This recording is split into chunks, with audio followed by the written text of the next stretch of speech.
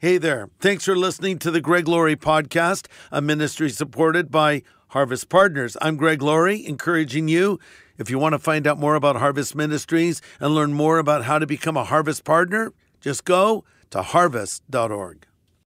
Shannon is the anchor of Fox News at night. She's the chief legal correspondent to the Supreme Court.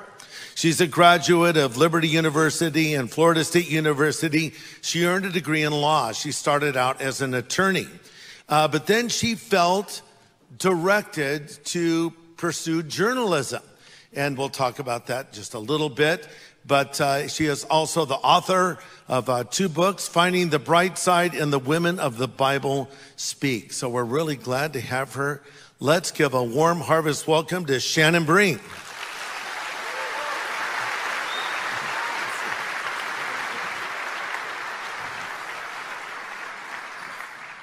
So Shannon and I color coordinated here. So we got the blue going.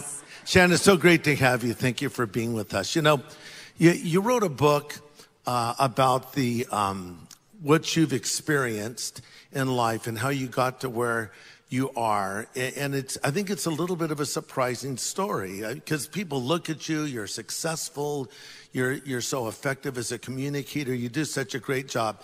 And the most important thing I left out, Shannon is a bright light for Jesus Christ out there, and that's what we appreciate about you the most. Good job.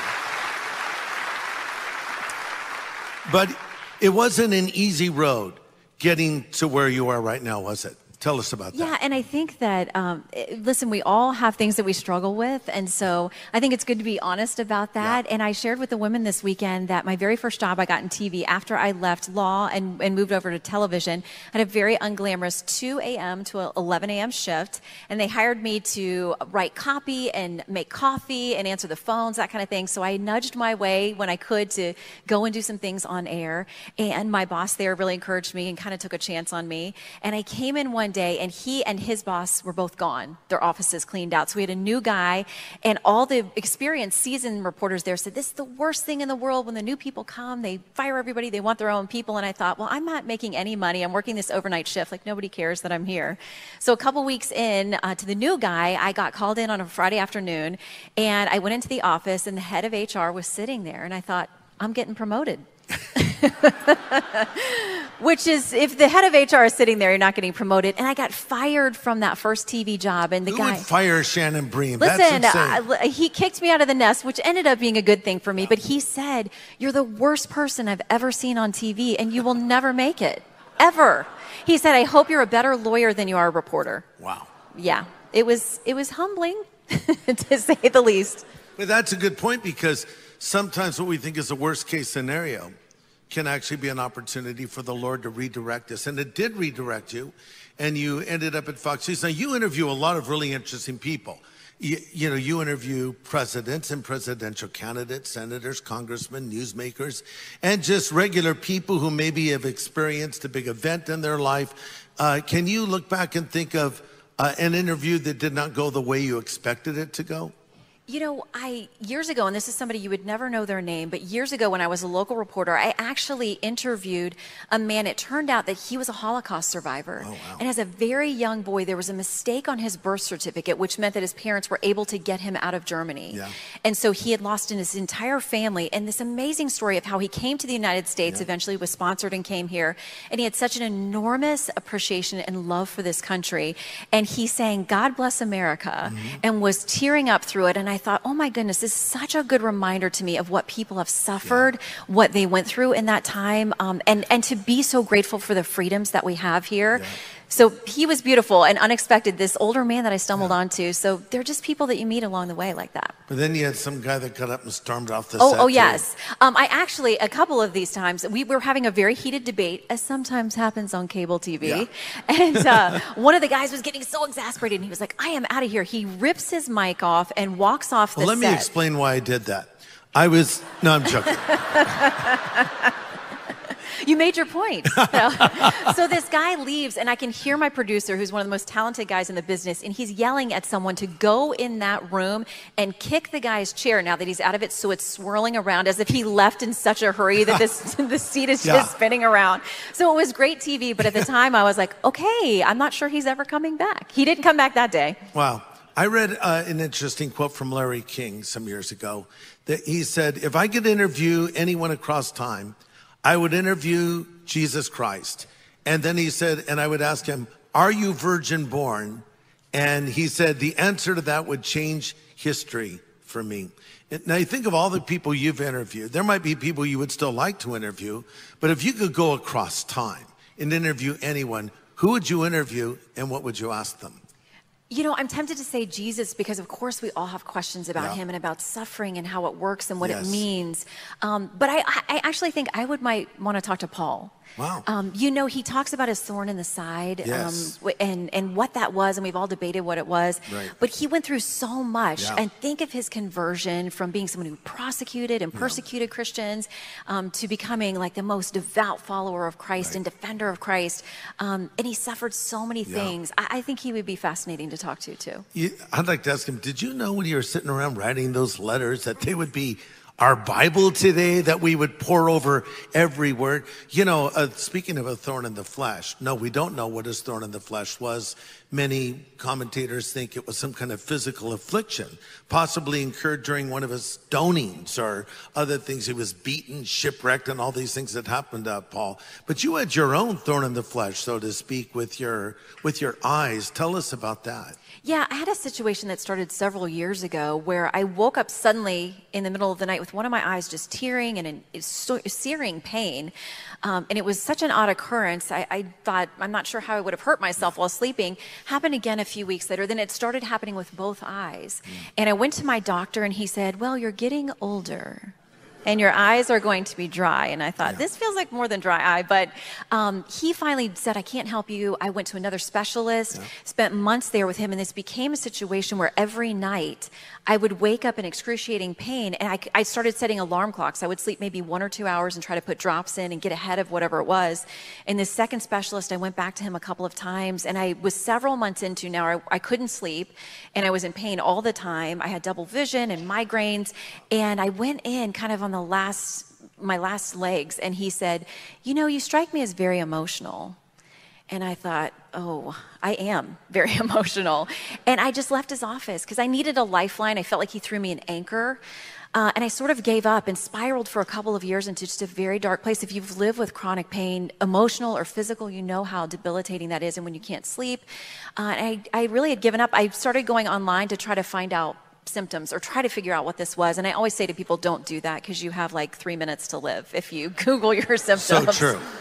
So, but I eventually just got to such a dark place with that, and reading these message boards and hearing from other people, finally found people who had the same symptoms, but saying that they were considering ending their life. And I thought, that really sounds like it could be peaceful. Like it would be such a relief 2 years into this. And I confessed that to my husband and said, I'm just in this really dark, bad place. And he said, we're going to keep fighting. We're going to keep going. Let's start looking for another doctor, because I'd given up on doctors. You mentioned your husband. Sheldon, are you here? Is he sitting in here? I think he's in the back. Okay.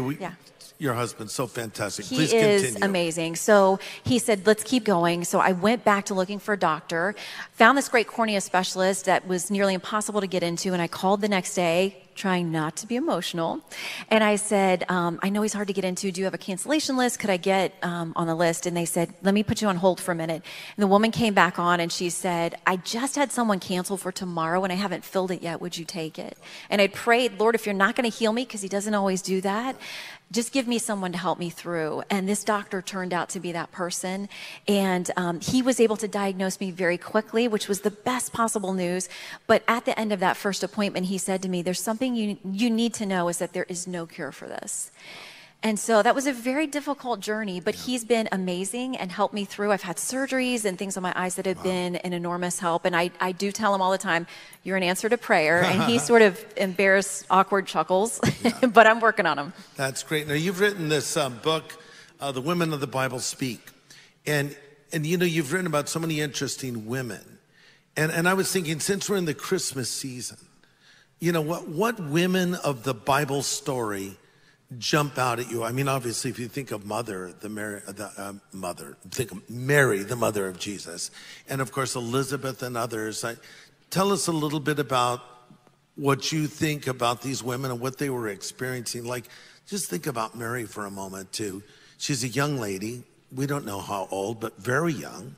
And the angel Gabriel appears to her. So we know it's a big deal when Gabriel shows up, right? Not just any angel, a heavyweight angel shows up, tells her she's going to be the fulfillment of Bible prophecy. Do you think Mary ever sat around and thought, yeah, I think I'm going to be the fulfillment of Isaiah. I'll be that virgin that will bring forth the son. Or, I mean, put yourself in the shoes of Mary, and what do you think that was like to hear that? And what can we learn from Mary today? Yeah, and if you just think of seeing Gabriel, I mean, what an overwhelming thing it would be to have an angel show up. Yes. And for her to be such a young woman, though I had someone say to me the other day, her youth may have actually been in her favor and helped her because she was so believing and trusting and clearly a devout young woman who knew the prophecies and knew what was happening.